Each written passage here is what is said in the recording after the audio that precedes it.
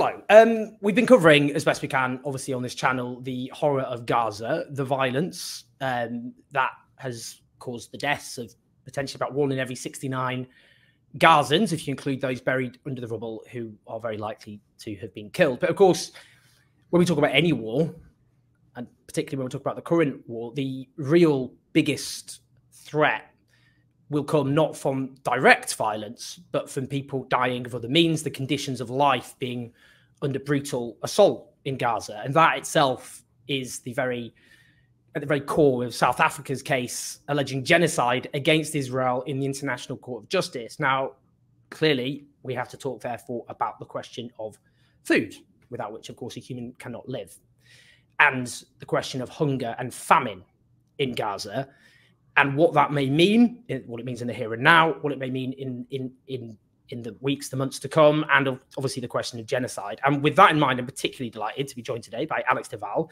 who is the executive director of the World Peace Foundation, but has been writing about famine since the 1980s. I've been reading your articles, Alex, incredibly, well, bleak often, but exceptional kind of bits of research, which are very, very important right now. So thank you so much for joining us.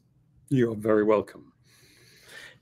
So can I just ask, in terms of hunger, because I guess, you know, the way many of us who grew up in the West, the way war is understood is often not actually in accordance with much of the reality. People often just see high-profile incidents of violence, people dying through bombs, bullets, that kind of thing. To just talk about hunger, why isn't it recognized actually as, because people think bombs and bullets, that's what they think war is. But you would argue actually this is the #1 weapon of war.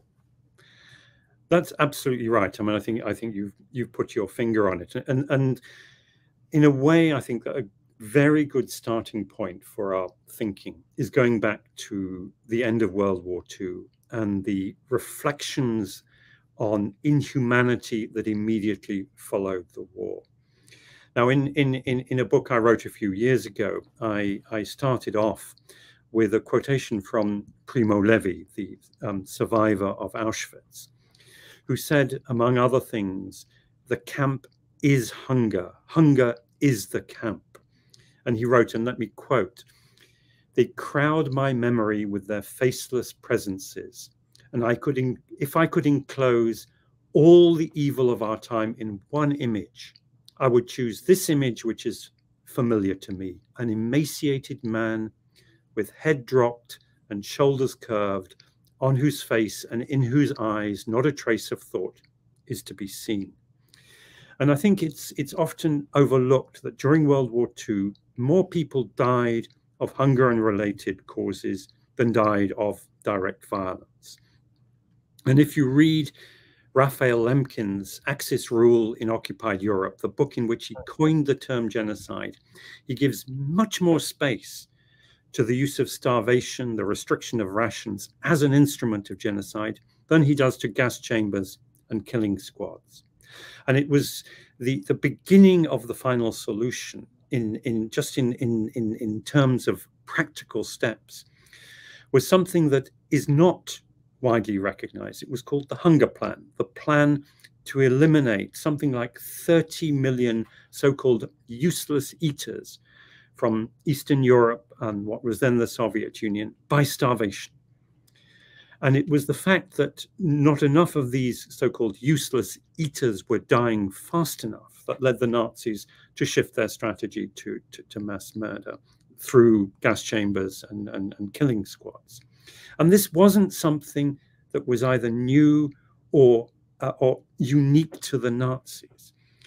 Lemkin in his book describes how colonial era genocides, such as the German genocide of the Herero in Namibia in 1904, used starvation, how more Armenians died of starvation during the genocide during World War I than died of direct violence. And he described Stalin's Holodomor against the Ukrainian people as an exemplary case of starvation as genocide. But then the British and Americans used it too. So that in the closing stages of World War II, just to give one example, the American operation against Japan included plans for a ground invasion, the preparation of the atomic bomb, but also what they called candidly Operation Starvation, to starve the Japanese into submission. And then after World War II, in post-colonial counterinsurgencies, the British used the same term, Operation Starvation, in Malaya. And my bookshelf are filled with examples of colonial powers up until the 1950s, 60s, and 1970s using starvation. Mm. So we collectively, the West, used it, which is why I believe it was not put central to the great moral and legal reforms that followed World War II. It was still, broadly speaking, permissible as an instrument of war. Now that began to change, and there is a growing recognition that it shouldn't be allowed. There is a war crime of starvation, the destruction of objects indispensable to the survival of the civilian population is prohibited under international criminal law, also in the Geneva Conventions as they were revised in the 1970s. But that norm has still not been fully absorbed into the way that we condemn and the way in which we act against the act of starvation in wartime. So I suppose this is why in war we often obviously see headline deaths, but excess deaths is often a more useful measurement. So is it worth just explaining what excess deaths is? And I suppose that's a more accurate way of looking at the impact of war. I think you're absolutely right. And what we see is that if you take a baseline of mortality before the war and you measure how that baseline increases during and often after the war, what you see very often is the great majority of those who perish die from hunger and related causes. And I should say the legal definition of starvation is broader than just hunger. Objects indispensable to survival include obviously food and food production, but also water and sanitation, health facilities, shelter, maternal care for children. And if you destroy these or you deprive people of these, then that's what drives up death rates. And when we hear of these terrible death rates, say in the Democratic Republic of Congo or in Ethiopia or Sudan, the great majority are those who perish not directly from violence, but from these, if you like, these secondary causes that are more deadly. And of course, the great majority of those who die are not combatants. Then they're overwhelmingly children. In any famine, you know, half to 2/3 of those who die are children. Usually, children are under 5, who, by any definition, are innocent.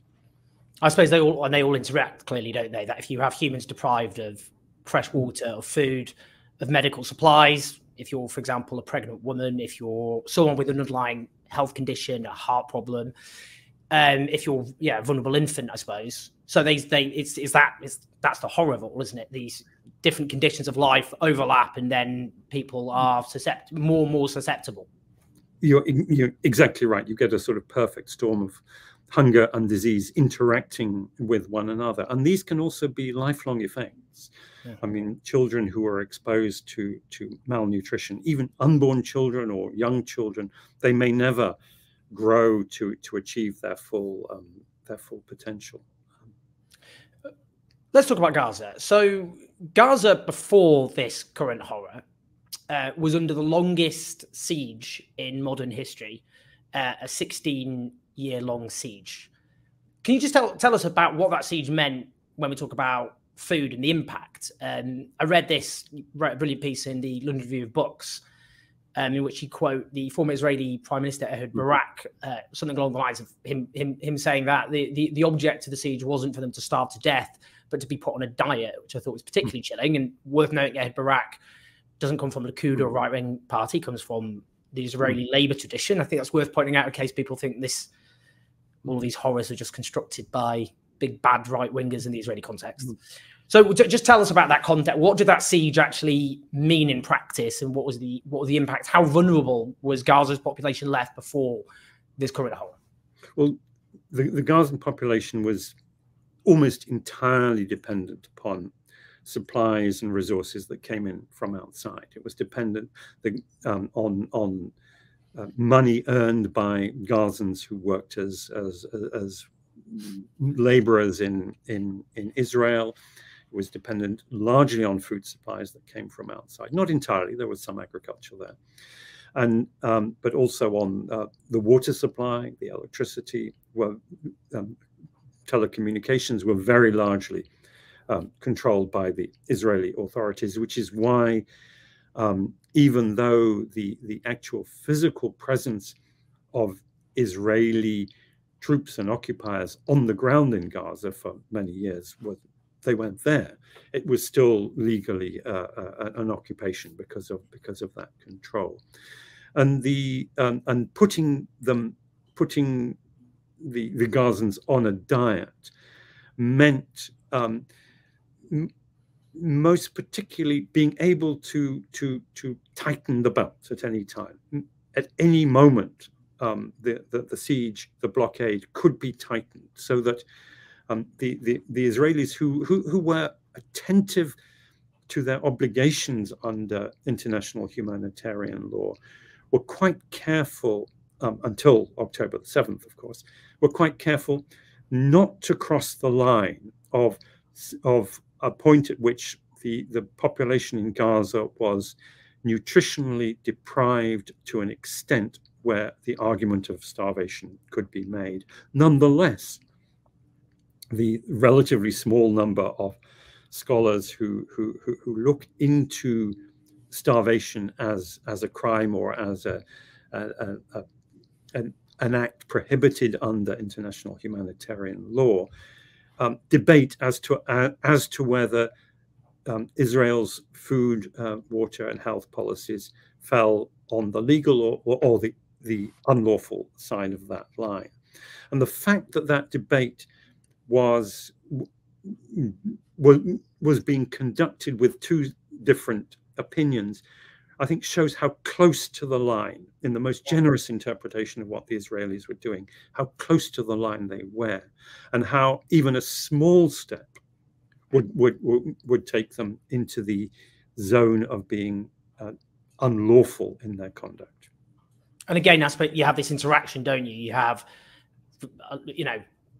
that bit being put on a diet, as Barak put it, and also lack of medical supplies for the healthcare system. The healthcare system was already in a parlous state for this.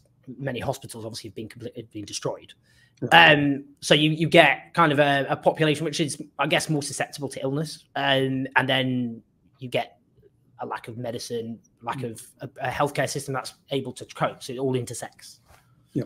So after October the 7th,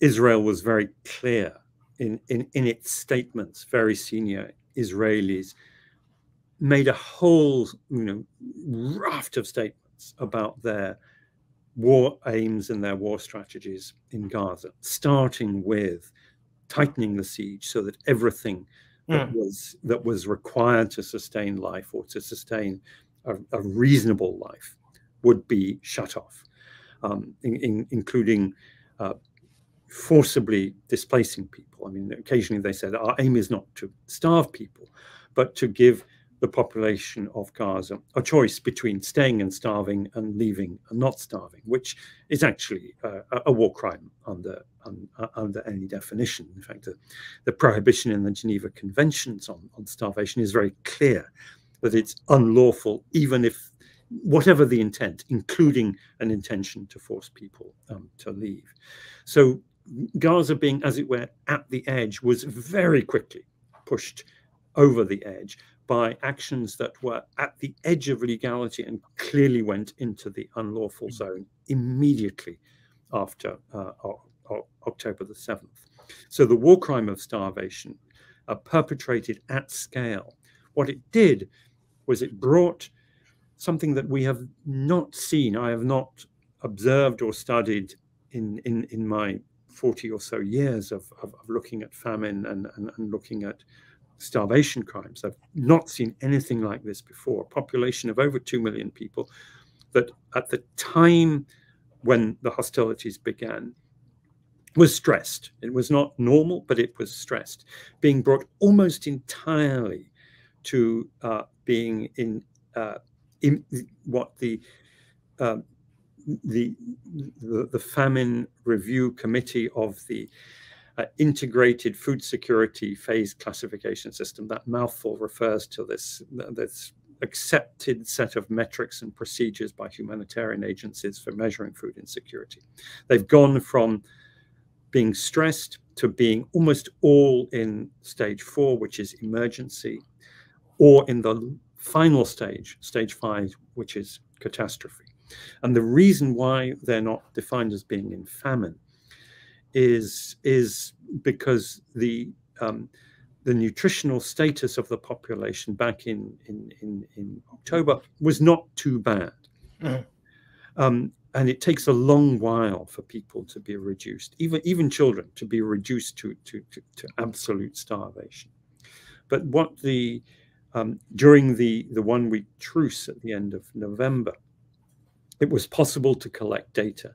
And the Famine Review Committee concluded, after analyzing that data, that if the current conditions prevail, that is continuing attacks, continuing deprivation of essential supplies, probably by early February, there would be conditions that would, under the very precise definition they were using, would be famine.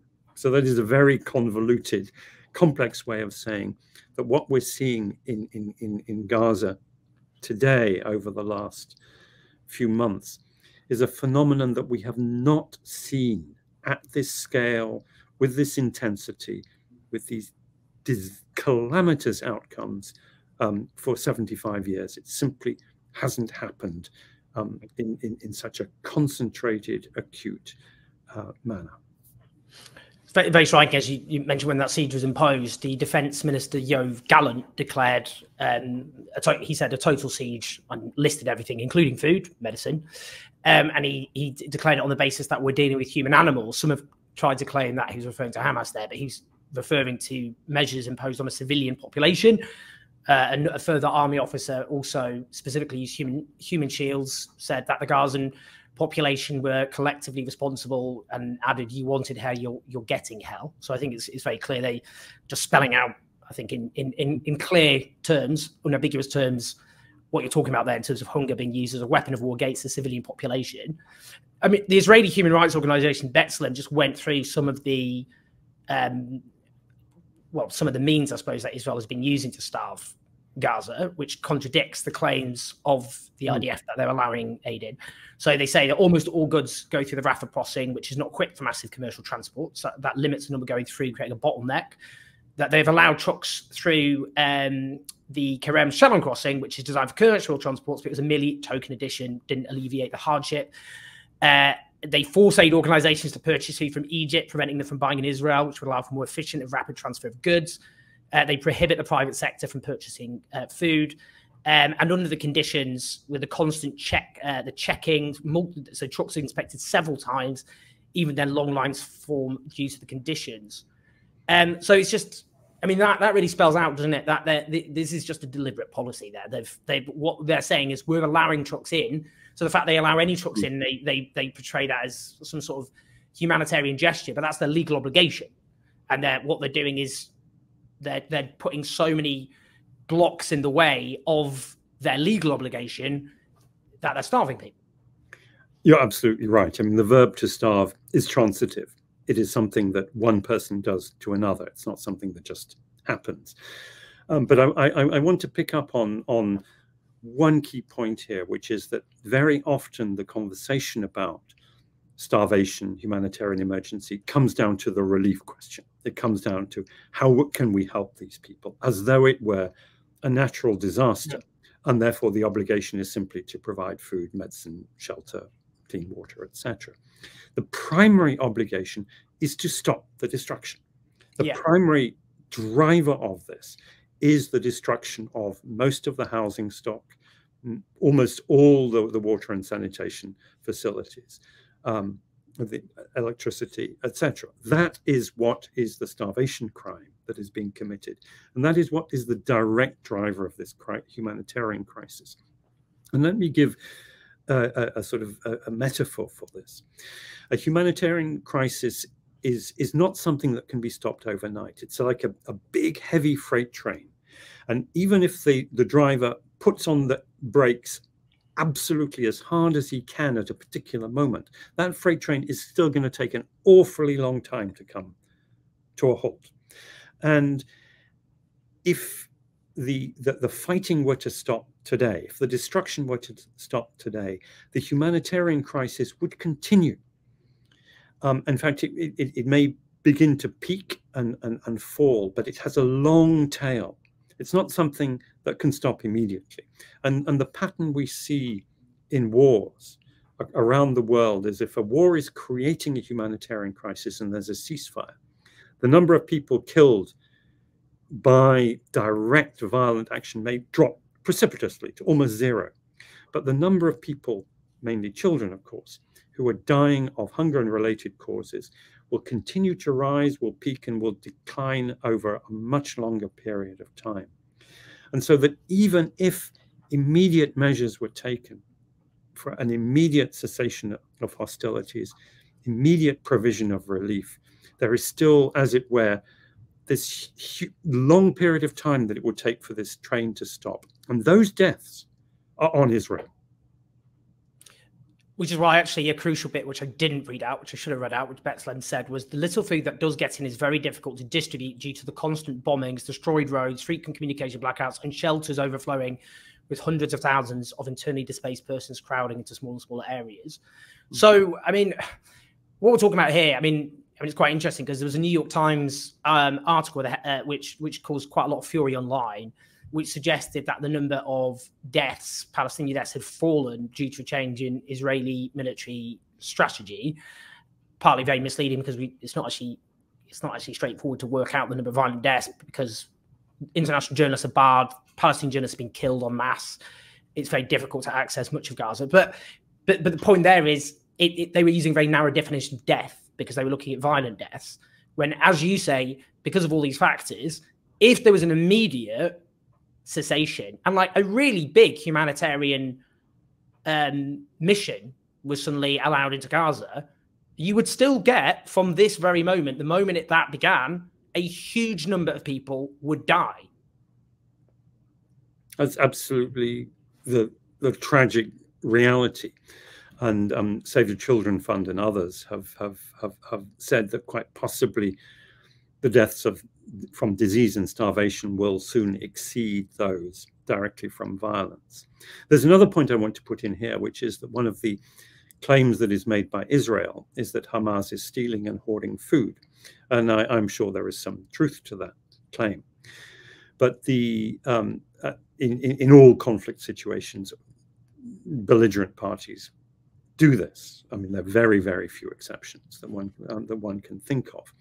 The way to overcome that is not to restrict food further. The way to overcome that is to allow humanitarian agencies to run their own operations. It is almost impossible for humanitarian agencies to operate under constant bombardment. Their own staff are being killed in large numbers.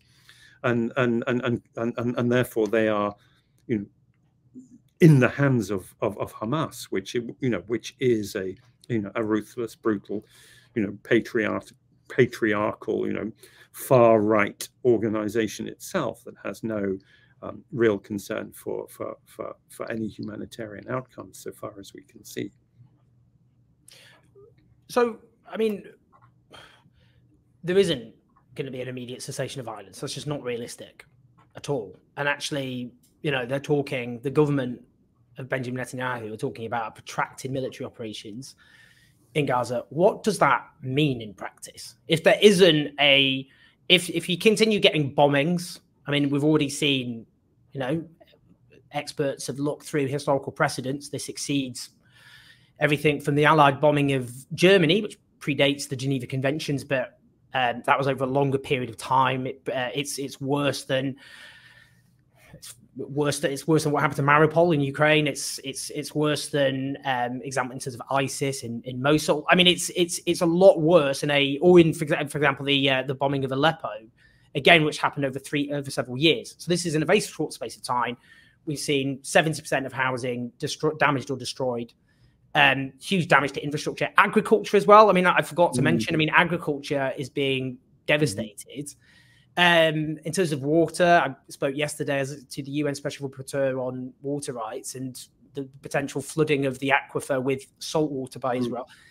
I mean, what are we talking here? We've already seen maybe 33,000 violent deaths in a population of 2.2 to 2.3 million. I mean, what kind of scale of death are we seeing? You know, in terms of how vulnerable people are in terms of food now, what's going to happen in the coming weeks? It's hard to imagine. I mean, this is a crisis in which all the sides, ecocide, genocide, can credibly, plausibly be alleged, and this is the case before the International Court of Justice at the moment, and it's a real challenge to the judges to see what measures they could instruct that would actually immediately stop this crisis from unfolding to potentially to accelerate and intensify, so that the outcome in terms of destruction of life and destruction of way of life is an order of magnitude greater than it is now. It is a profound political, legal, and above all ethical challenge to respond to this.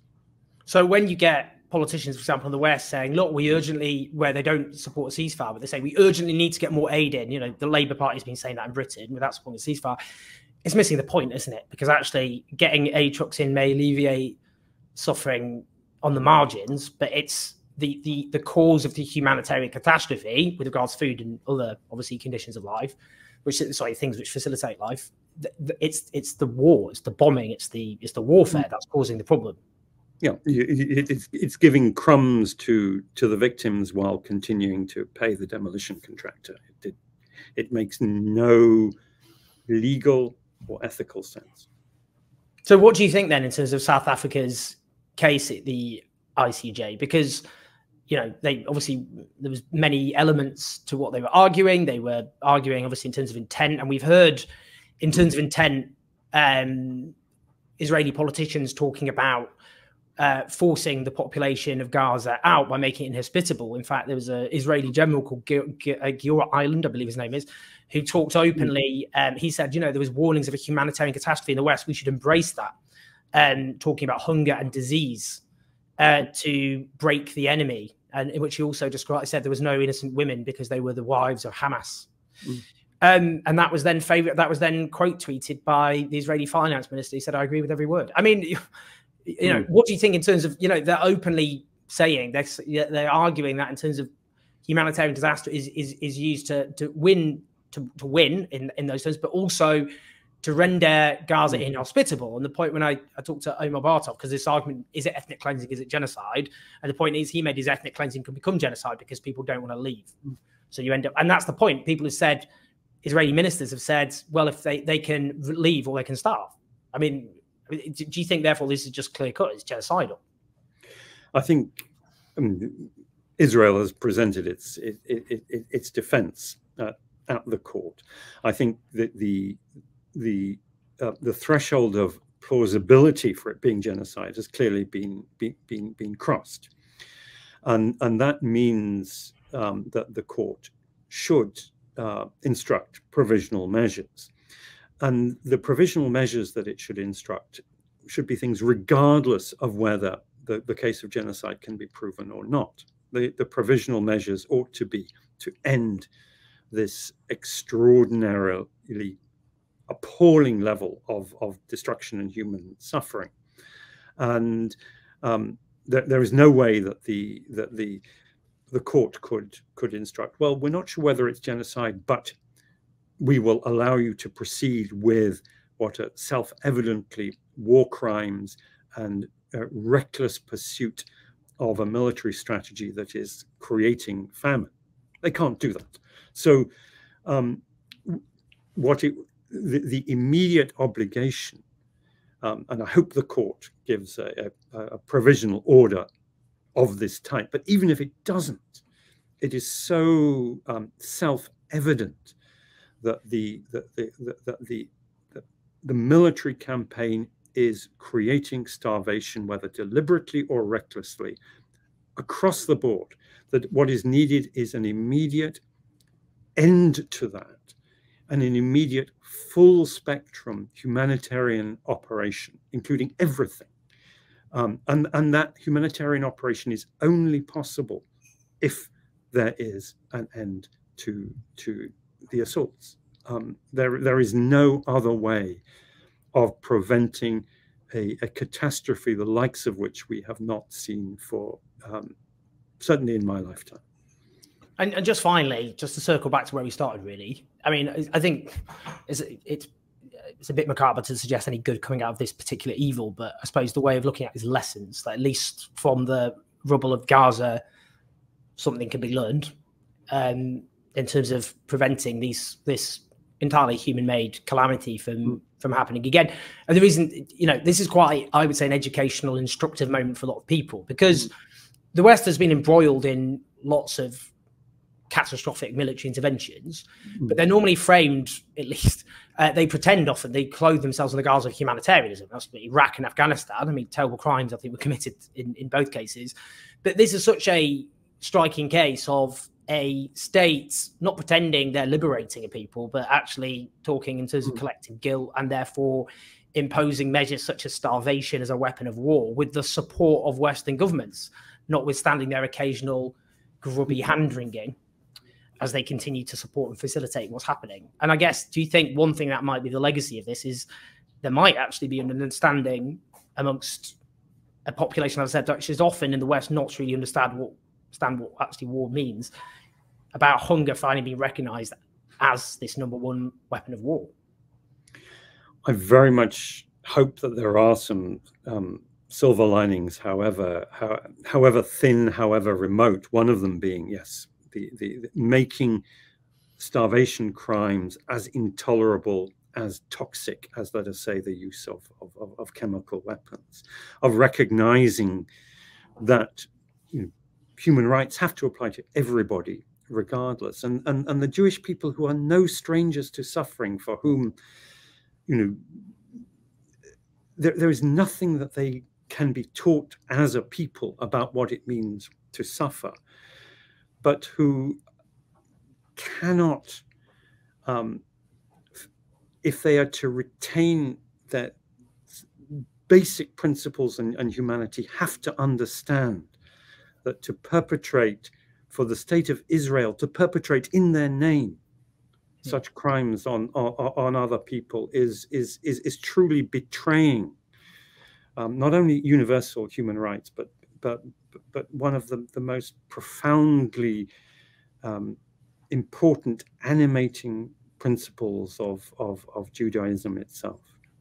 And indeed, I think it's worth noting, because I know you're speaking from the US at the moment, it's fascinating and, well, I think very inspiring to see just how many particularly younger Jewish activists there are involved in building support and solidarity with the Palestinian people, often drawing on their own history and talking in exactly the terms you have, and that great Jewish humanist tradition, which very much emerged from the horrors inflicted on the Jewish people for so long. I think that tradition lives on. I think the Israeli state has tried to crush it in lots of ways, but it lives on in Israel. I've obviously interviewed lots of Israeli human rights activists on this channel, but amongst also, you know, in the US and elsewhere, younger Jewish activists who keep that torch alive.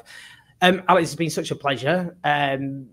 Often, you know, a bleak subject to talk about, but just so important to talk about. For those watching or listening, do share this, do hit the like button, leave your comments, subscribe, get the word out. It's important we talk about this as widely as we can. But Alex, thank you so much. That was fantastic stuff. Thank you.